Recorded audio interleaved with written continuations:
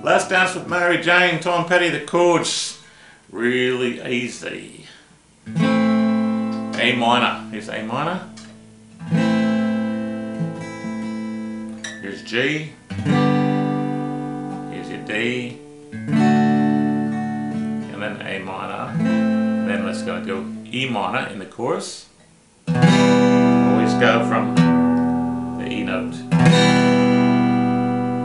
And we're going to go to an A, simple, and a little bit of an A suspension. Okay, with that third finger, slide it up the next fret. You can pick it separately if you like.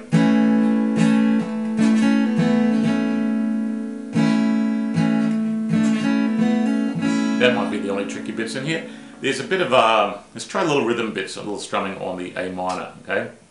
Because here's what we're going to do. Here's your A minor, okay?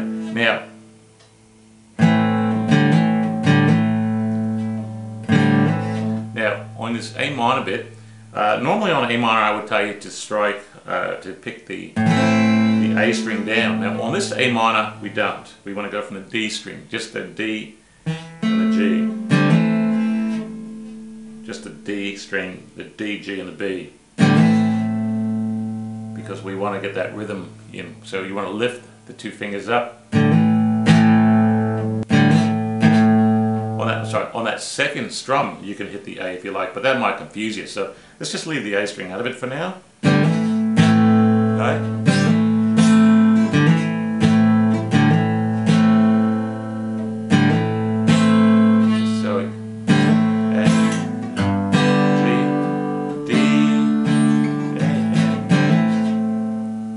You see that? See, just the A minor is one of the tricky bits in it. So lift, G, D, A minor, and a little lift at the end of it.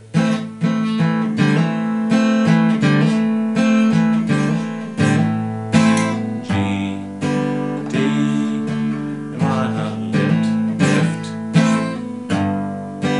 D, A minor, G.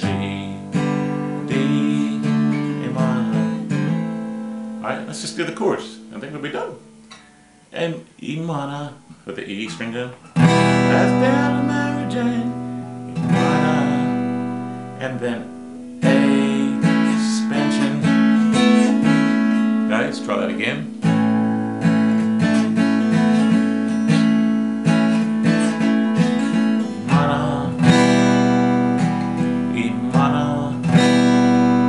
I'm hitting, now on this, sometimes I'm doing the E string first, and then everything,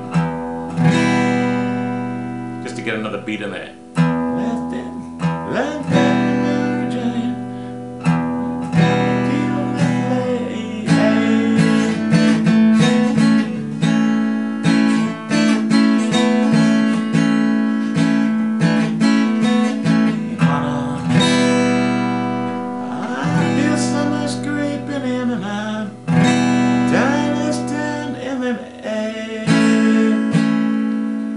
Then G.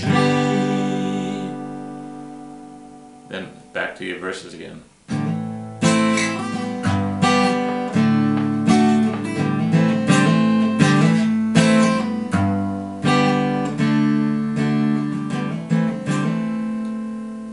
That's everything in the song. Play that back and forth a few times, you'll have it within 20 minutes. You'll be playing the song, no worries. Pretty easy one to sing and play at the same time as well, so nice one to start with.